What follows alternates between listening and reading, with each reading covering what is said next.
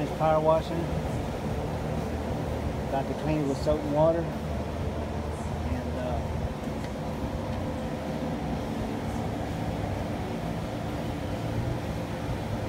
get this thing cleaned up. Power washed okay.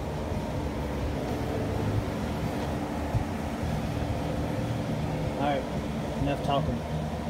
Let's get back to it.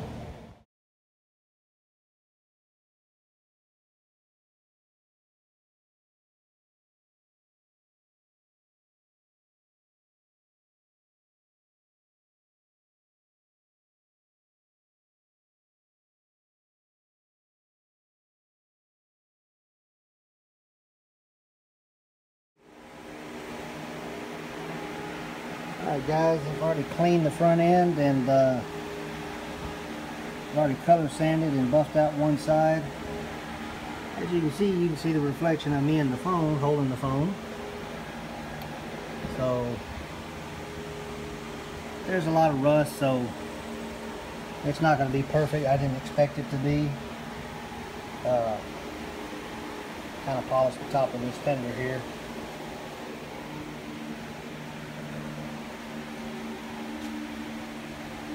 I don't know, what do you guys think? I think it looks okay. It'll work for now. Something different.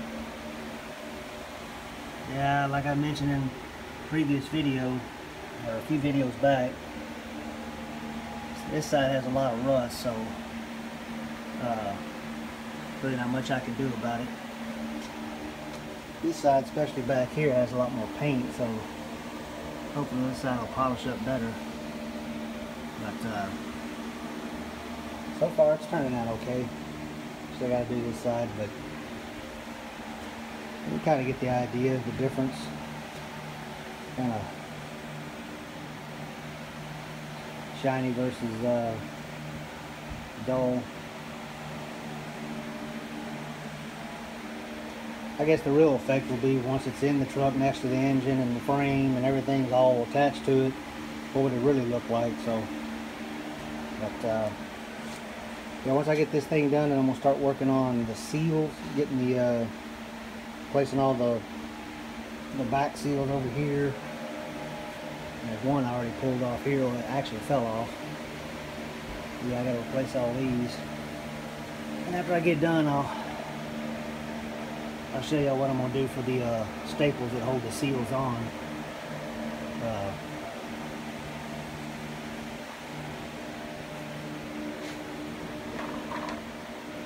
Yeah, I gotta change all these seals. I got everything I think I need. So apparently there was one down here. I didn't even know it. And I have it too. So, yep. Alright guys, I'm going to get back at it. Alright, I wanted to show y'all how I'm doing the staples. As you can tell, I got this back seal for the fender. It's already installed. I did actually add a couple of extra staples like this one. That way this thing doesn't flap as much. I may add one here, I don't know yet. Here's the back side of. Kind of hard to mimic the actual staple. There you go. But yeah, you get the idea. I'm working on this one this part right here right now. I'm trying to work that in. That goes right there. And I got that seal to do. I've already done this one. Turned out pretty nice. Interesting why they double stapled the top end. Same thing on the passenger side as well. Sorry, the sun kind of makes it cloudy looking right now, but yeah, these are my staples right here. I guess you could use pretty much anything, but 18 gauge is a snug fitting the factory hole where the staple went. I've been using a 1/16 drill bit to drill holes in the weather stripping. It slightly enlarges the hole, in the metal, but not too bad. If you don't want to mess with it, then obviously don't drill into the metal, but yeah, that's what I've been using. Keeping this side together for like referencing off the seals, like how much y'all want that much overhang, like that one right there. See, let me show you this one up close. So I don't know why this is all overhung like that. Maybe to do this. I really don't know what the purpose of that is. Yeah, this side stayed together a little better. But yeah, this is why I put that bottom staple. You can see how that just kind of ripped off. So I'll do the same here. But I just wanted to show y'all real quick what I'm doing for staples and making progress on this. It's not a very hard job, just time consuming, but yeah, there you go. Alright, I'm gonna get back at it. Alright, I wanted to show y'all how I'm doing these seals. I figured this strip, which is the top radiator seal, would be the easiest one. I've already did 2 staples, as you can tell. Oh, going the wrong way.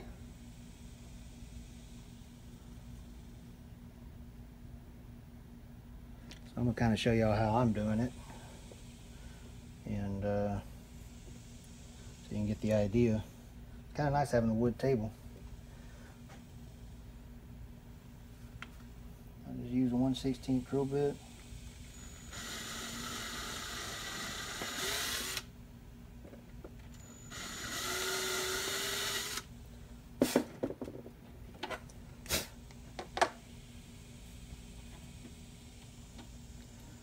I already made a staple, as you can see right there. I don't know if that'll, there you go. What I've known to help a little better with getting through the hole is to cut it diagonal. That way it makes that little sharp point.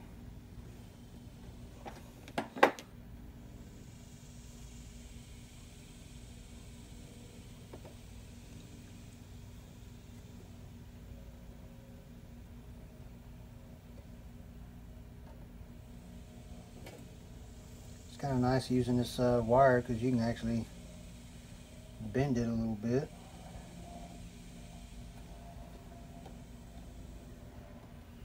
To make it work.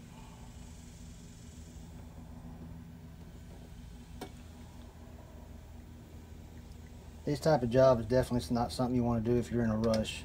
Just take your time and so now I got it all the way through, and then all I do, I've just been kind of eyeballing it, but I cut it about right there. Try to make them even. Let's see, that one's a little longer. And you kind of get the idea. Wish I had a little bit better needle nose plier, but these have been working well. Try to get one that's really small on the end. And just kind of grab the base of it. Just kind of roll it in.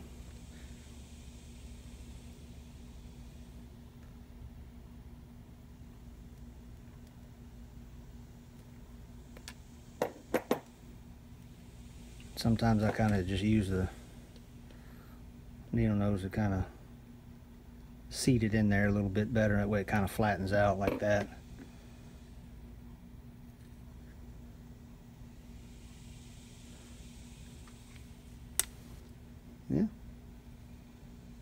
Yeah, the first one I did not look like that. So once you get your practice going, because you got a bunch of staples to make, you'll start getting the hang of it, know when to cut it and know where to fold and all that good stuff. So I'm gonna go ahead and finish up the top seal here, and I just wanted to stop, take time to show y'all how I've been making the staples, as I've done all of them, from the fenders to the radiator side shields to this one. So I'm gonna get back at it. I just wanted to show y'all how I did it.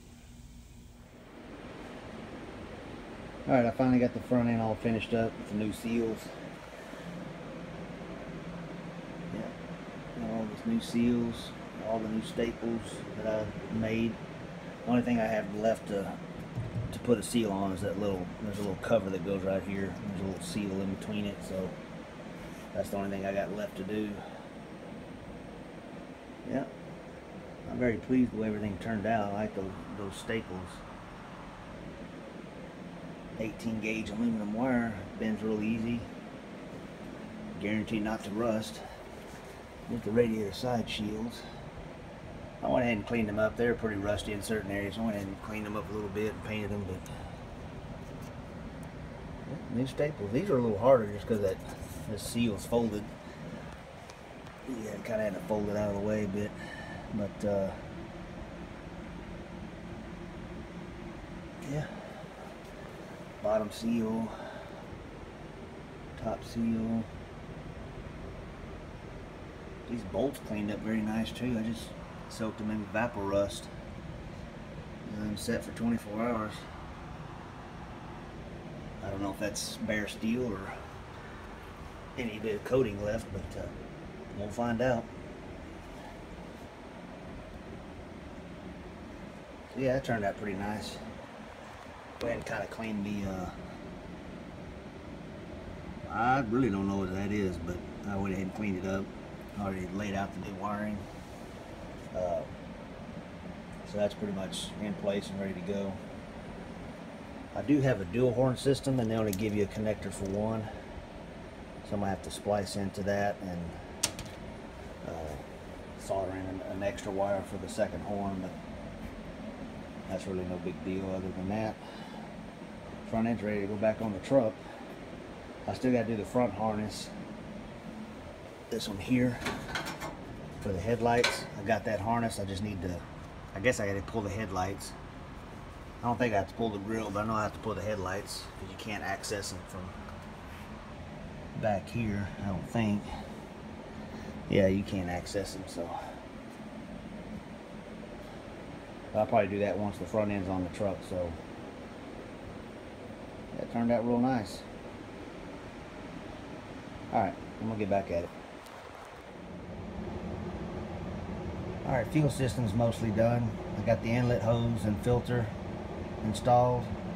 I already wired everything up, and it is wired to a 40 amp relay.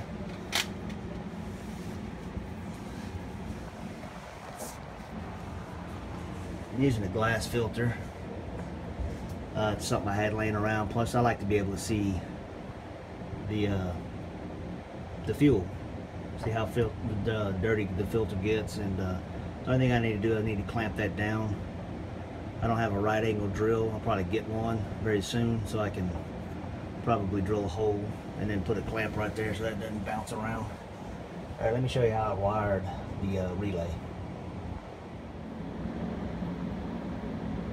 All right, I located the fuel pump relay on top of the passenger side of the frame. It's kind of far back under the firewall here. I added an extra ground strap, which is that long silver one from the bell housing to the frame.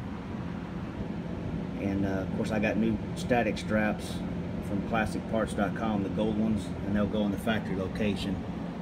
But they did not have one for the engine block to the chassis, so I added that one. I may even add another one to the other side.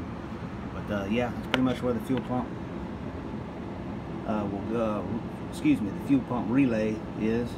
It's a Viair 40 amp, so I'm not going to show you how I did every single wire. It's pretty, it's pretty boring. So, but that white wire goes to the cab, and it's the key-on ignition source. So everything else routed pretty good. I'm not 100% satisfied with the wiring, but it's pretty clean and out of the way and secure, so I'm satisfied with it. But yeah, I think I'm gonna get back at it. I didn't really want to shoot a whole lot of video of routing and wiring, but kind of wanted to show you all the final product. That way I'll kind of get an idea of how I did it. All right, I'm gonna get back at it. All right, guys, I pretty much want to wrap it up. As you can see, the fuel system's done, and the front end's got all the seals on it, so it's ready to go back on the truck. That's my goal this weekend, is to get the front end back on the truck and get the camshaft broke in. Already got the exhaust system in it.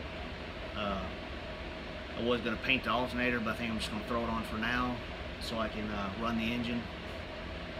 Got carburetors bolted down, got the new 1/2-inch Edelbrock spacer already on it, and I'll show you that in the next video. Vacuum line from the distributor to the carburetor. Peeled the tape off the intake, so that's why it's bagged right now. I don't want anything falling in the carburetor or obviously the engine. So yeah, there's nothing holding me back this weekend. So this next video coming up, you'll see me installing the front end and hopefully breaking in that camshaft and running the engine. Doubt I'll get to drive it this weekend, but definitely break in that camshaft. I want to get that out of the way first. So yeah, I'm gonna get back at it. I appreciate all the comments and likes. I'm enjoying the process. I hope everybody who's watching is too. And until then, thanks for watching.